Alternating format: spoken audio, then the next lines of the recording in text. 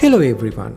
Today the video presentation is about a traditional radical nephrectomy for a right-sided renal tumor around 7 cm in diameter.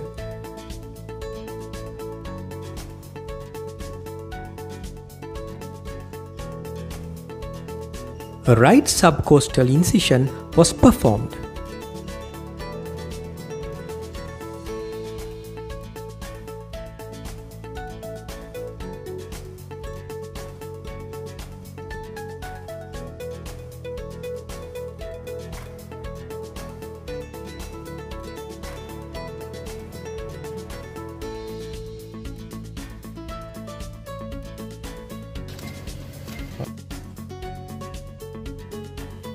The next step was to mobilize the hepatic flexure of the colon medially and inferiorly, exposing the Gerota's fascia and the second part of the duodenum.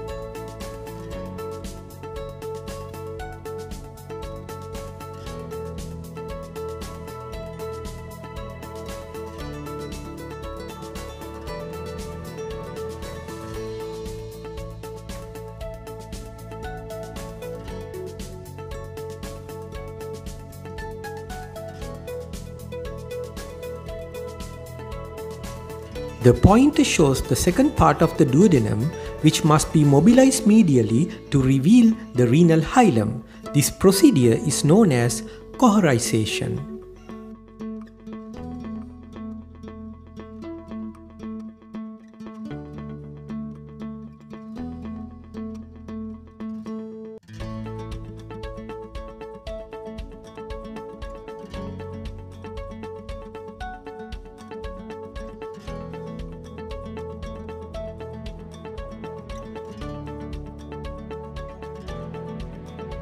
The dissection is now carried out posterior to the kidney through the pararenal fat.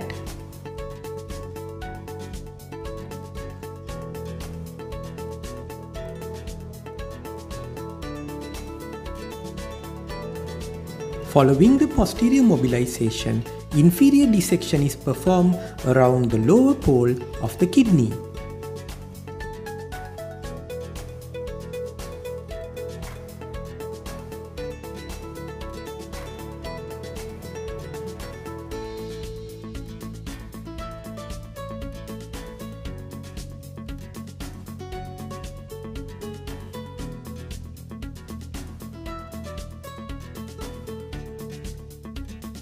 We encountered the ureter during this part of the dissection.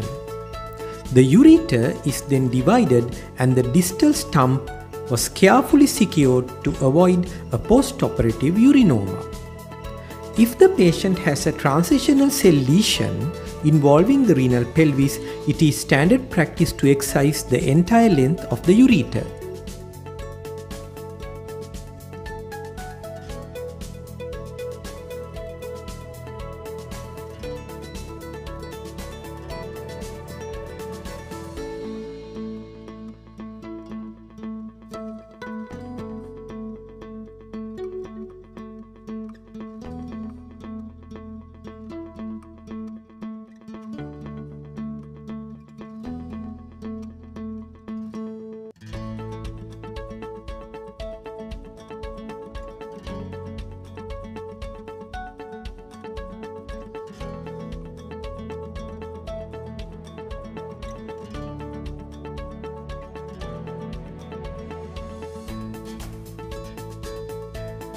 Now you see the inferior vena cava very clearly, and we recommend completely exposing the IVC since it would give us good access to the renal hilum and the short renal vein on the right side.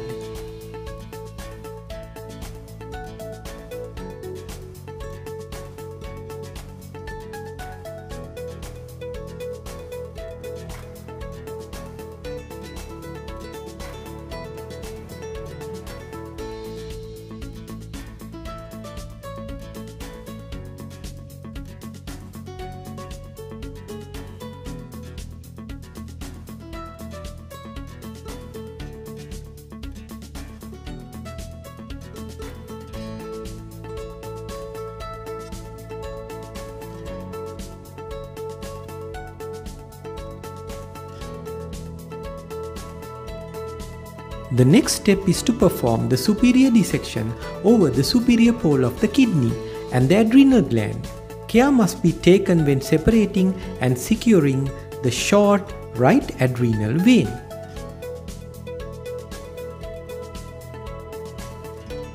Finally, the renal vessels were divided, allowing us to deliver the kidney.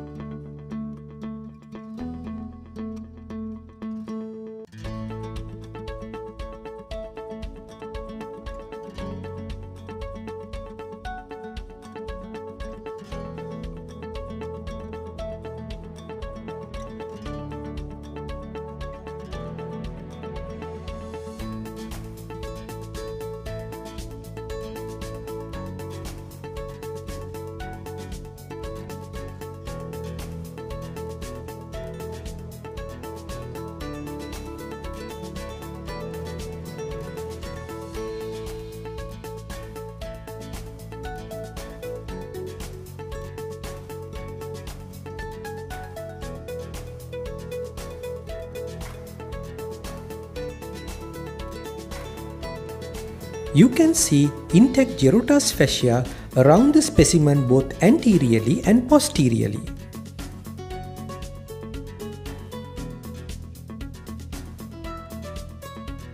Thank you for watching and have a nice day.